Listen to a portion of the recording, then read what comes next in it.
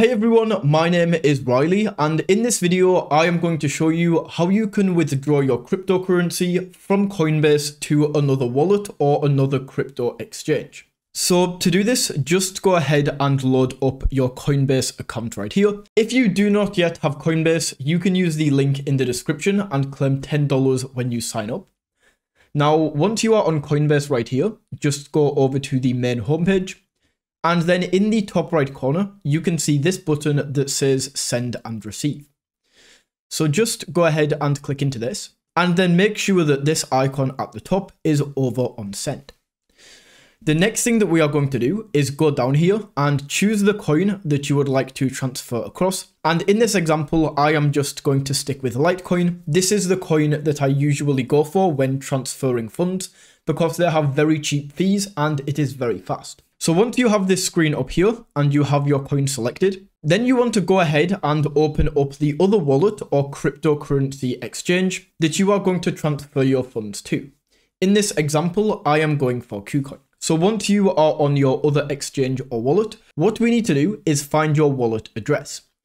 Now this is usually going to be if you go into the wallet overview, you should be able to see a button on whichever wallet or exchange you are on that says deposit.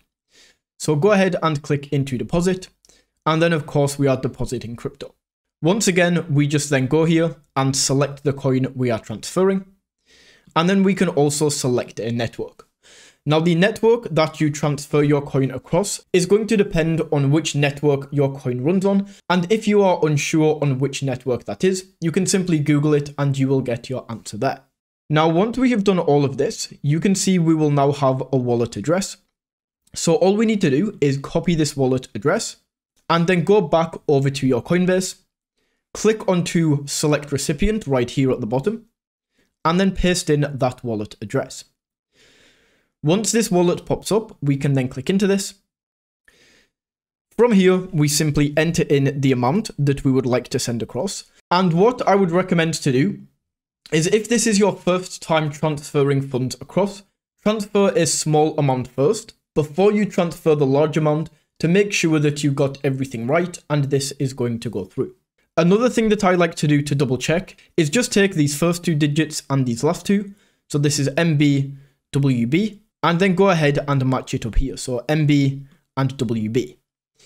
So all we would need to do is click on preview send on Coinbase, make sure that this is all right, and then click on send now. Usually, if you have two-factor authentication, they are going to ask for that. So just enter that in, and just like that, you can see this transaction is now going across. Now, depending on the coin that you send, this can take anywhere from 10 minutes all the way up to a couple of hours. So just take a look at what this says here. And this is usually the amount of time that that transaction is going to take.